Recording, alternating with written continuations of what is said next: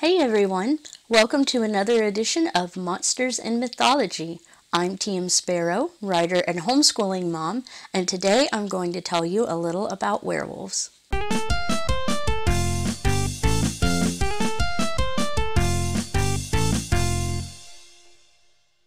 Since tomorrow is the first full moon of the year, I thought this would be the perfect time to start a series about werewolf legends.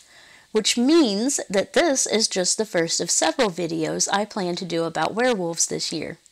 Werewolves are one of my favorite supernatural creatures, and because of their popularity throughout history, there are actually a lot of legends and stories to tell. For this video, I'm going to tell you about some of the earliest werewolf stories. First up is Enkidu from the Epic of Gilgamesh, although for me this one is a little bit of a stretch. I've never actually read it, but from my understanding, the story goes a bit like this. Gilgamesh was a Sumerian king on a quest for immortality. At first, he took a rather pragmatic view of this quest and tried to ensure his legacy by fathering as many children as he could. Eventually, it got to a point where no woman in his city was safe from Gilgamesh's advances, and the people turned to the gods for help. So Aruru, the goddess of earth and fertility, took some clay and created the beast man Enkidu. Now, Enkidu was described as being 1/3 man and 2/3 beast, and an equal to Gilgamesh, who was 1/3 man and 2/3 god. And I'm sure that there are plenty of interesting essays out there about what that says about the relationship between man and God and nature. Anyway, Aruru basically created Enkidu to be an equal and a rival to Gilgamesh. But instead of sending him straight to Gilgamesh, she sent him into the wilderness where he was raised by animals. So he has long, shaggy hair and wears animal skins for clothes. So, long story short, Enkidu and Gilgamesh have a wrestling match and become besties. They go on adventures and cause lots of trouble until the gods get fed up with them, and Ishtar causes Enkidu to get sick and die. Then Gilgamesh gets mad, goes back to his quest for immortality, and ultimately fails at that. Now, some people, I guess because of the whole beast man thing, believe Enkidu to be the first literary representation of a werewolf-like being. The problem with that is that a lot of images depict Enkidu as more of a bull man, something more akin to the Minotaur than a werewolf. And with no other real evidence of lycanthropy here, I'm not too keen on including Enkidu as part of werewolf lore. I'm more inclined to look at ancient Greece for the beginnings of werewolf lore. There are tons of ancient Greek stories that involve shape-shifting or curses that turn people into animals. Most notably, I can think of Zeus's many exploits and Circe, who turned men into pigs. I have 2 ancient Greek werewolf tales for you, and the first actually leads into the second.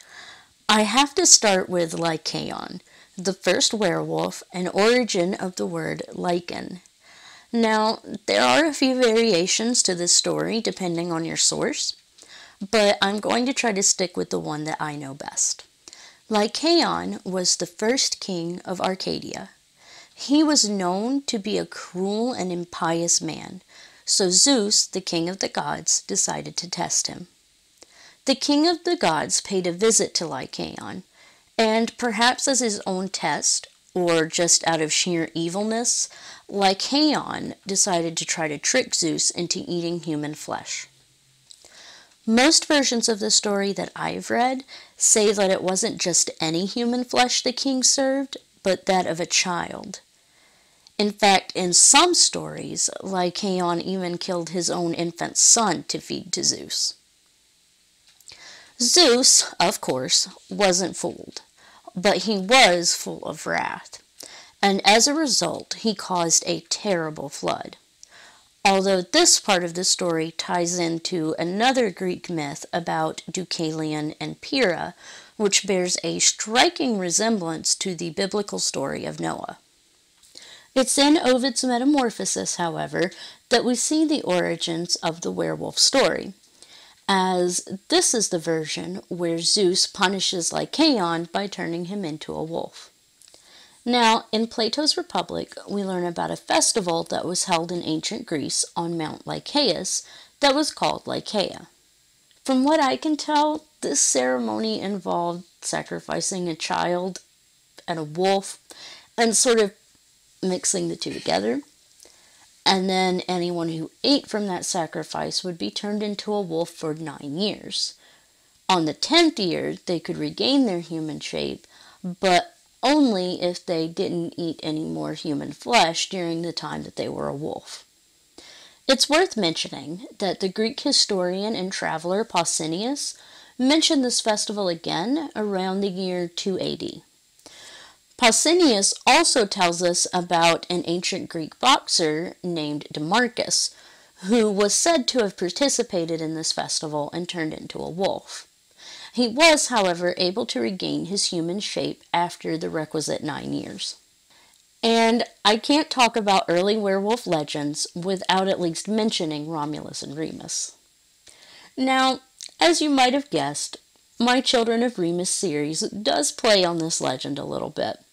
Romulus and Remus were twin brothers who, as babies, were found and raised by the wolf Lupa. They later went on to found the city of Rome, and we all know the history from there. The original legends don't really have much to do with werewolves. Romulus and Remus both stayed human as far as those stories go. But you'll just have to wait until I finish Asylum to find out how this story, and the story of Lycaon, play into my own version of the werewolf myths. So that's really all I have time for today. But before I go, I did want to mention that this video is being released on my mom's birthday. So, happy birthday, Mom! Okay, you guys can let me know in the comments below what your favorite werewolf legend is, or you can even wish my mom a happy birthday.